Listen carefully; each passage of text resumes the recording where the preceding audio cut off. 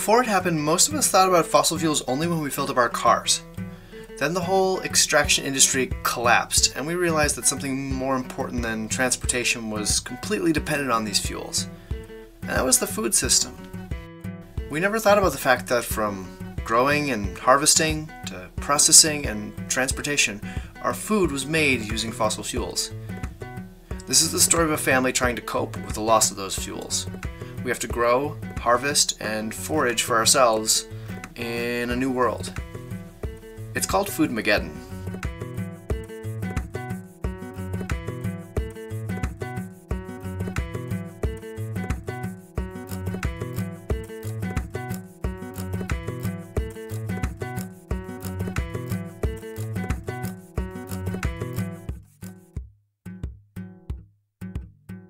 Welcome back. We're now in month 2 of the fossil fuel crisis. It's March.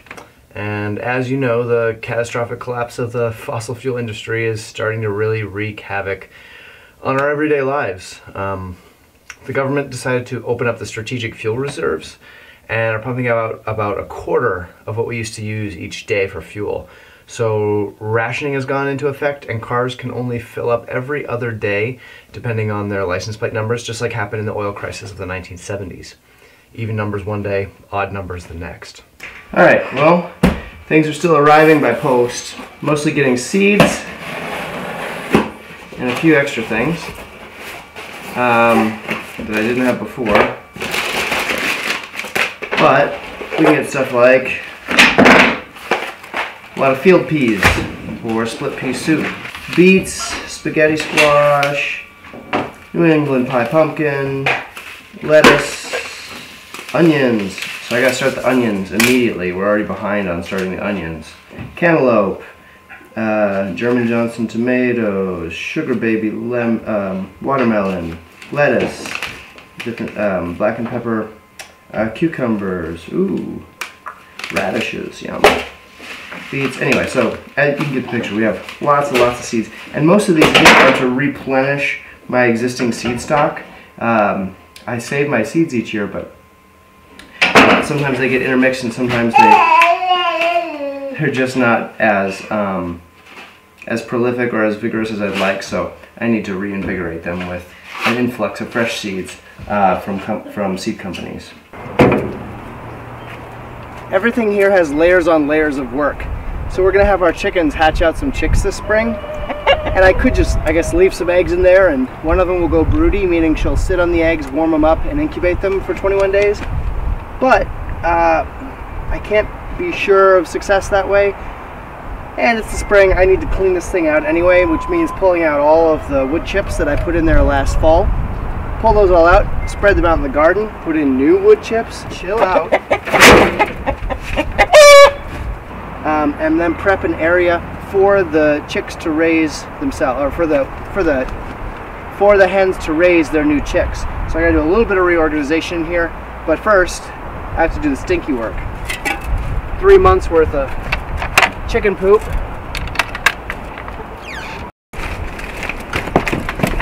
And the cycle begins anew with fresh wood chips. I'm not going to build another chicken coop, but if I did, one that I could drive the wheelbarrow right into would be a nice thing. And to top off the spring cleaning, I'm going to take out all the old bedding, which was straw, but a lot of wood chips and stuff gets mixed in there too.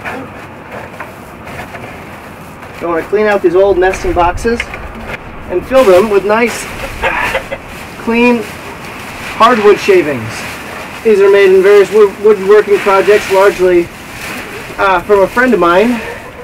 This is a lot nicer than wood chips or straw even.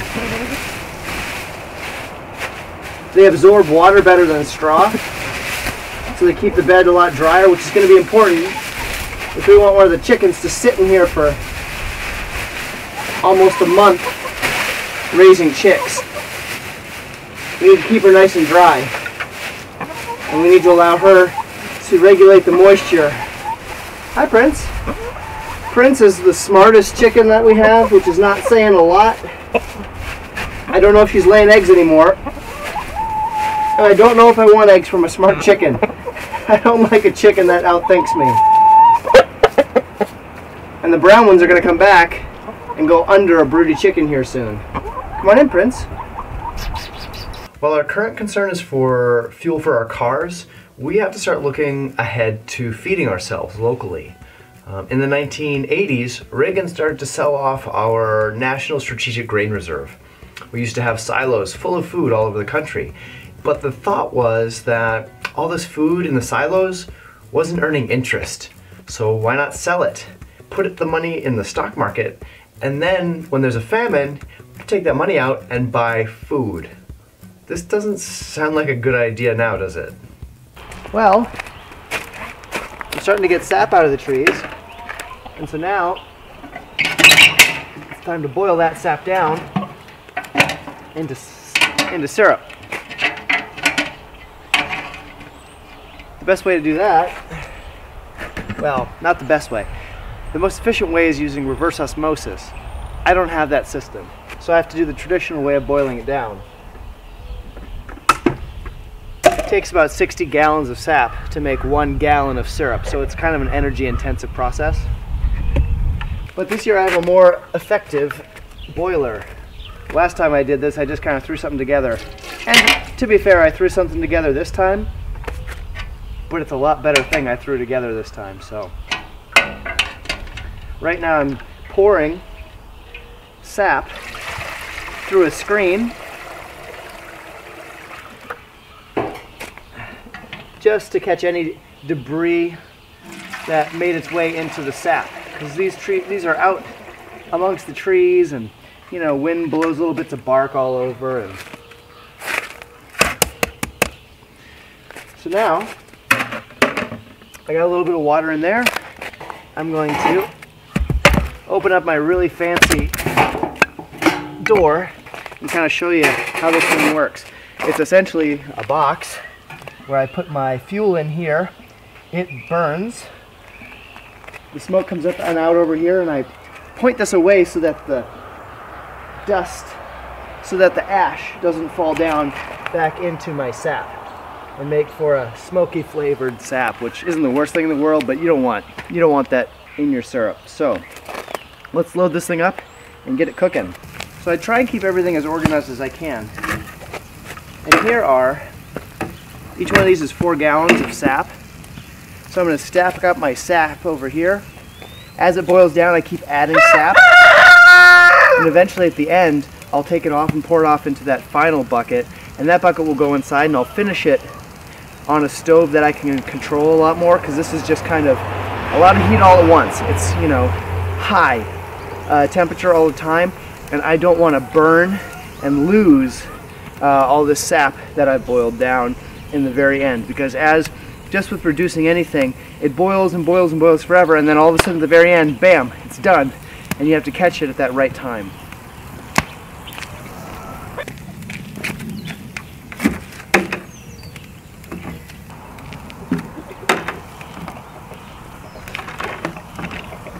So this is about 24, 25 gallons that I got in the first week. It's going to pick up here as things warm up this week. It's a lot nicer out this week already than it was last week. The other nice thing about maple sugaring is it's kind of just a waiting game. So what I can do is continually stock the fire, continue to add my sap, boil it down, and then work on other projects out here, because it kind of needs to be babysat. Most of my taps are across the street in the commons, but my neighbors here let me put up a tap right on their own tree, and this tree I know from previous years is really, really productive, so it gives me a good idea. Oh, if this one has about 2 gallons in it, I probably have 1 or 2 gallons in most of the taps across there. Since I have 4-gallon buckets on there, I have a couple days between which I have to empty them, but this is kind of like my my indicator. Well, things are moving along. We've got about 12 gallons cooked down to about under 4 gallons. So I'm going to keep adding more and cooking it all through the evening. Alright, one thing we're not going to be able to buy at the grocery store is mushrooms. And, well, I don't have the capacity to grow things like button mushrooms. I can certainly grow oyster mushrooms. Oyster mushrooms are probably the easiest mushroom to grow. for somebody who doesn't have a clean room. They'll grow in just about any medium, and they're pretty easy to propagate, but they're not my most favorite mushroom, but they're easy. So I'm going to try and get some of these guys going. So what I'm going to do is take a sharp knife and some boiling water. Just wash it off as best I can. And then I'm also pouring this over about a quart of 1-inch pieces of cardboard. And this is to not only kill any spores that are on there from the environment, but also to soften them up, to let them expand, to give them some moisture, because this is what the mycelium is going to grow in. So mushrooms don't grow from plants, obviously. They grow from a root structure, a fungal root structure called mycelium. You can actually, especially in oyster mushrooms, if you get a package of oyster mushrooms and you let them sit, you'll see the mycelium. It's like white threads starting to grow out from the bases. And I'll do a close-up here so you can see exactly what I'm talking about.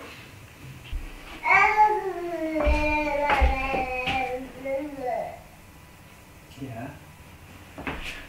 Heute ist Sophia, Felix. Alright, so what I'm going to do, put down a towel, put down a rack, dump these guys out. Because the main thing is, it's not that I want to dry them out, but I want to cool them down. Because if they're too hot, the mycelium will get cooked.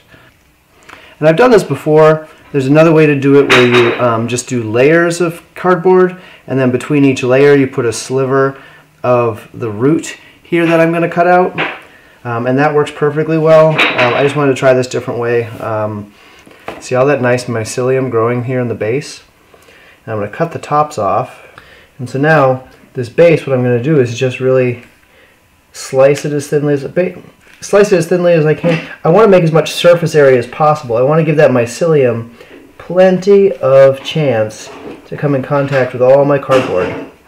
People made mushrooms before they had clean rooms, right? Today what you have to do is basically make like a clean room in your basement, something that's completely covered with plastic and has a HEPA air filter and all these different things. You need to sterilize a whole bunch of jars and stuff like that. I don't want to do that.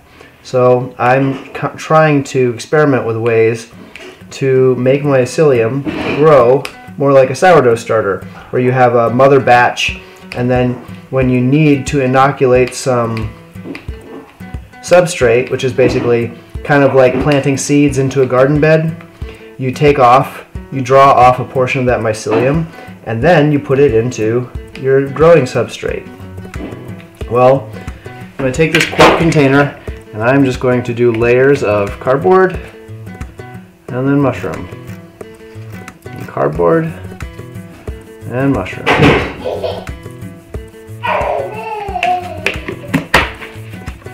Now I'll give it a shake. I just want to mix up the cardboard and the mushroom as much as possible.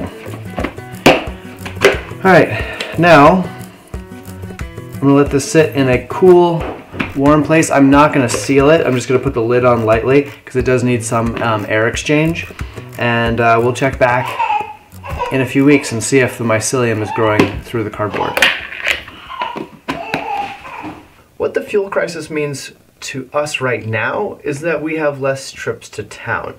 Typically we'd go to the grocery store at least once a week for our main shopping, and then invariably we'd forget something and we'd stop by another time, so twice a week. We tried always to combine trips to town, to go to the grocery store or the hardware store and a couple other things and run all the errands we can all at once. But still, even with the rising fuel prices, we're having to reduce our trips down to a quarter. So that means this month we're only going to the grocery store twice. And this, of course, comes at a time when we're trying to stockpile a bit of food to get us through the gap between now and when our garden starts producing.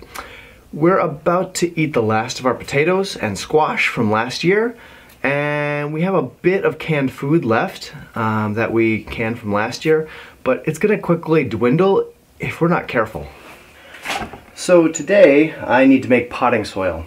And one of the prime ingredients I use for potting soil is worm castings. We have a box full of worms down here, and essentially what I do all winter is bring down my compost and put it in on top and give it to the worms, and the worms work their way up from the bottom, eating their way through the compost, and they live in the top 6 inches or so. So what I want to do is take out the bottom 6 inches of soil. Now when I designed this originally, it's got this pull here, and it's got a rack across the bottom, and you pull that out, and it's got a piece of wood that moves back and forth and drops out all the nice worm castings. Great on paper, but it doesn't actually work. So what I have to do is dig out the top 6 inches with all the worms, or most of the worms, into one bin, and then dig out all the worm castings from underneath them and put that into this bin. And then I will take that and mix it into my potting soil. And now I'll put back that top layer into the bin. I'm going to save a little bit because I need to put in all the compost we've been saving for the last week. I was giving the worms a chance to finish as much of the compost as they can, because every time I add new compost it kind of slows down the process. I wanted to give them a chance to finish a lot of this. Now that I have my worm compost, or my worm castings, I'm going to mix it with, well, this is mostly peat moss and soil. And so I'm going to do a 2 or 3 to 1 ratio. So 3 of the soil and peat moss to 1 of the worm compost. And then I'm going to mix it all together. That'll make a pretty decent and rich potting soil to start out most of my plants for growing this year. Obviously, peat moss is not a renewable resource. Peat moss is essentially mined out of swamps in the Pacific Northwest and other places. So this is not something I'm going to be able to use next year. I happen to have a lot of peat moss laying around. So I'm going to have to think ahead next fall to find something that I can add to my potting soil that's kind of a spongy type organic material to replace peat moss. If you have ideas or suggestions for me, put them in the comments. That brings me to another point. If you have questions or comments or suggestions, let us hear them. Put them in the comments and I'll try and address them, at least in the comments and probably even on the next episodes. The first thing I'm growing this year are onions. The first things that I'm planting, because they need the longest time to grow. And so what I'm going to do is start them off in this multi-pack, fill this with soil, and spread the seeds. Quick way, not super fancy, not super exact, but it fills up this thing nicely.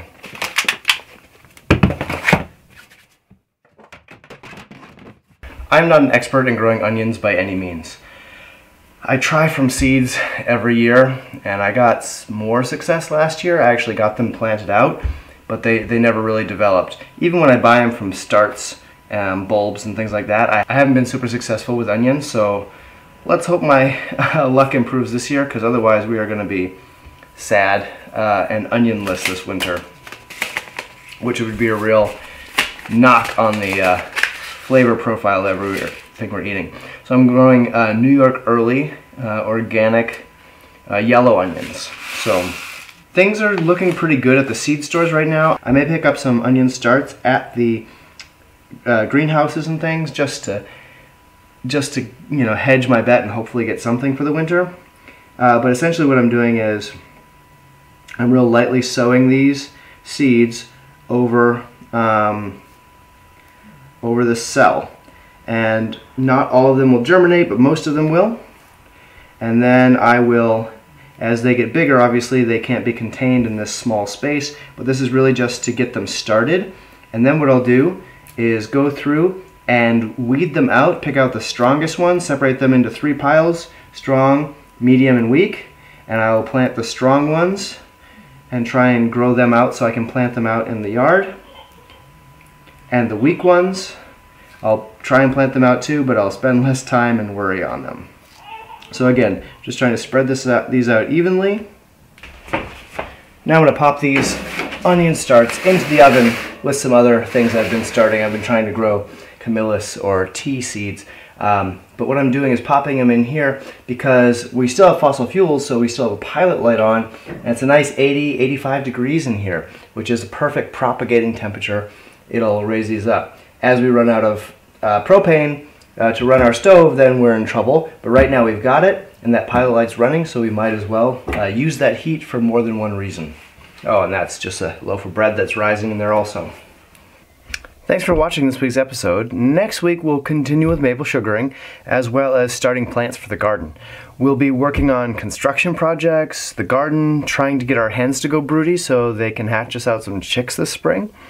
We'll also put a few things on the blog. One of them is going to be our planting schedule, so you can see what we're going to plant what weeks and what we expect to harvest on different weeks. You can find that at lowtechinstitute.org. Don't forget to sign up to receive our blog by email on the website. Just go down to the bottom of the page and you can type your email address right in there. We won't spam you, it's just an update when we have blog posts. And while you're here, why don't you click the subscribe button below and at the end of the video. Thanks again to those of you who have already subscribed. If you have, take a second to spread the word by using the share link below and send this video or the playlist along to a friend who might be interested in what we're up to. We'll also be working on our first podcast soon, and this is going to be a behind-the-scenes look at the project, a little more in-depth detail, talking about what we're doing here at home.